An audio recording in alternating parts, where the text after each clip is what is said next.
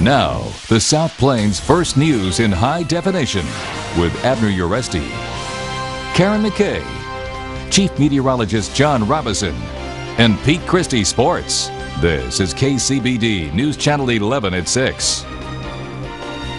In case you haven't heard, 3 young girls from Lubbock are headed to stardom on NBC's hit show, America's Got Talent. You might have seen them on last night's episode. Their stage name is Avery and the Calico Hearts.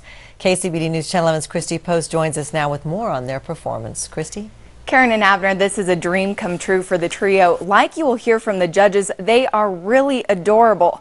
They started performing at the Cactus Theater years ago and decided to take their talent to the next level. But the performance didn't go without some drama from the judges, one in particular, and if you're a fan of the show, you probably can guess who that is.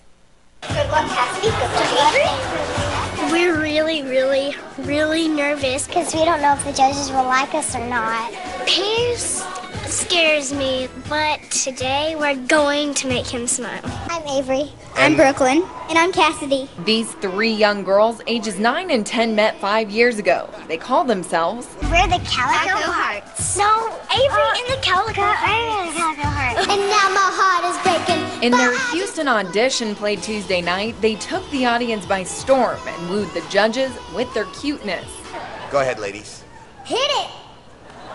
They sang their little hearts out to the popular song Baby by Justin Bieber, someone they want to meet and eventually tour with.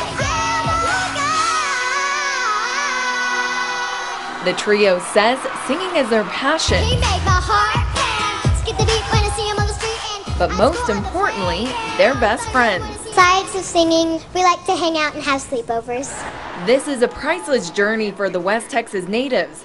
But one judge, Pierce, known to be a stickler, thinks it's not the Calico Hearts' time in the spotlight. If I'm honest, I would say that we've got so many good singers this year that it may not be the right year for you.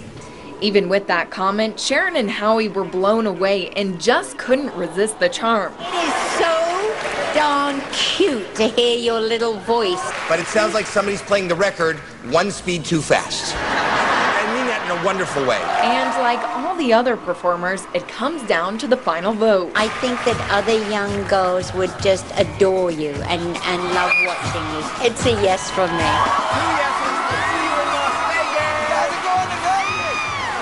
Tonight we will see the girls perform in Vegas and see if they make it to the live show in Hollywood. That episode airs tonight at 8 o'clock on our station, and we'll keep you updated at KCBD.com. Karen and Abner.